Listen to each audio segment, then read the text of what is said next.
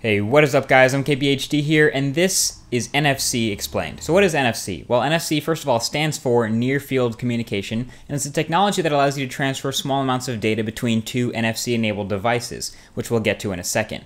And to be honest, you actually don't have to touch the devices together. It's near field, which means you can get usually within about a centimeter of the devices, and they will successfully transfer the data. And there are a lot of really practical applications for it. There are also a lot of NFC-enabled devices already out there. You might be watching this on one right now, and I'll have the link to those down below the like button on this video. If you have an NFC-enabled phone, it'll be built into the back, usually into the battery cover or into the battery itself. So the back of the phone is where you'll find the NFC chip in your NFC-enabled devices. This is an NFC tag, and inside of it is a small thin microchip that can hold a certain amount of bytes of information, which varies per chip. But every NFC command that you write to one of these takes a small number of bytes, maybe 3 to 5 bytes per command, so you can hold multiple commands per card. So each one of these can hold a couple of commands, and you can even have it tell one device to do one thing, but when another device touches it, it'll tell that device to do another thing. So you can have strings of commands on here. It's a really versatile device for just a small little microchip inside of a little plastic shell. So you can use an application like NFC Task Launcher on Android or NFC Interactor on Windows Phone, and I'm sure when the iPhone finally has NFC, there will be an app for that too. But these apps will let you read and write commands from and to the NFC tag. And so let's go ahead and do this one for example. Let's go ahead and make this the tag that I tap every time I leave the house to walk to class.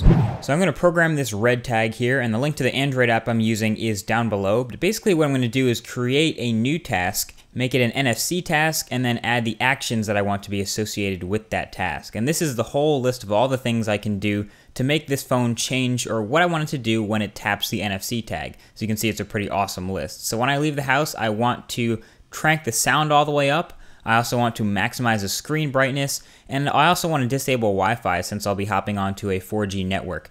But this is basically the huge list of all the things. You can see there's Tasker integration, a whole bunch of different system settings, but I'll go ahead and crank Wi-Fi off, hit next, and then I'll make sure all the toggles are set to what I want it to do. So when I tap it, I want it to disable Wi-Fi, I want it to enable the vibrate mode for sound, and crank the screen brightness to 100% when I walk outside. Once you've picked everything, this is what the tag is going to do. Go ahead and save and write, and swipe the tag onto the back of the phone, and as you can see, it was written successfully, and we're done. So there you go. Now whenever I leave the house with this guy in my back pocket, I can literally touch my phone to my butt, and it'll do all these commands that I already programmed it to do, and that's it. You're set. I'm set to go. So clearly NFC is awesome, so without any further ado, throwing at you with a quick top 5. I know you didn't think this was a top 5 video, but let's go ahead and take a look at the top 5 awesome things that NFC can do. Number 5, app launching. Let's say I stick one of these in my car dock, I can have it launch Google Maps when I put my phone in it.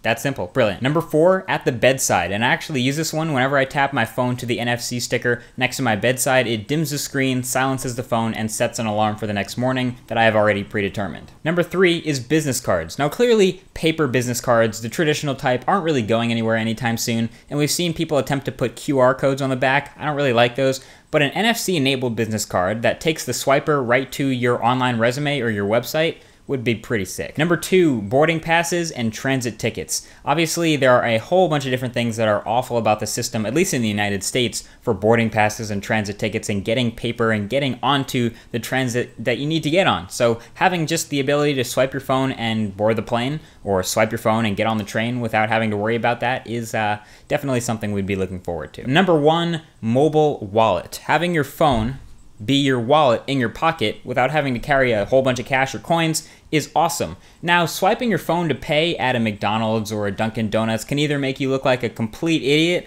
or a complete boss, depending on whether it works or not. But when it does work, like it did for me at a 7-Eleven a couple of weeks ago, you see that little Google Wallet logo, you swipe to pay, and you start walking out the store, you automatically blow the mind of anyone who is in that store at that moment. Sometimes they don't actually realize that you just paid, and they start to stop you like, hey, why are you walking out the store right now? And then you look back, and it's processed, the payment is done, it came from your Google Wallet account. And speaking of Google Wallet is basically on the forefront of pushing this technology, basically the mobile wallet stuff, to be in the forefront, and that's why Google's doing work right now. So those are your top 5. Honorable mentions go to parking meters. Those would be cool. NFC-enabled parking meters, so you could just pay with your phone, because no one likes carrying coins around. They're incredibly cumbersome and just terrible. Another honorable mention goes to Android Beam, because that's pretty much the easiest and most efficient way to share files, at least small ones, between devices. So if I want to share my file with you, I don't want to have to upload it somewhere for you to download it somewhere or email it to you or text it to you. That all just is an extra step I don't want to have to take. Here, let me just give you the file. Tap the backs of your phones together,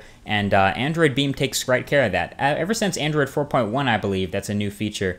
So every Android phone with Android 4.1 or above has Android Beam enabled. So if it has NFC, just tap the back and send a picture or a video, whatever. And another honorable mention goes to car keys, because how awesome would it be to just walk up to your car, pound it, and the door unlocks? That'd be sweet. Obviously, it wouldn't be the most convenient thing in the world, because say you're in a rush and you just miss that exact right spot, but who cares? That's awesome. So clearly, I love NFC. I think it's a pretty underrated technology, and I've recently started using it more because I've found all the awesome things that it can do really enticing, so I'm getting more back into it. I have a lot of NFC tags, and I definitely want to get more ideas from them. So definitely let me know, what are you guys using NFC for? Personally, I'm really just starting off with, like, you know, leaving a house with an NFC tag or having it by the bedside, but let me know what you guys use. And I'm sure you're watching this on an NFC-enabled device, so go out and try to pay for something crazy with your phone. See what happens.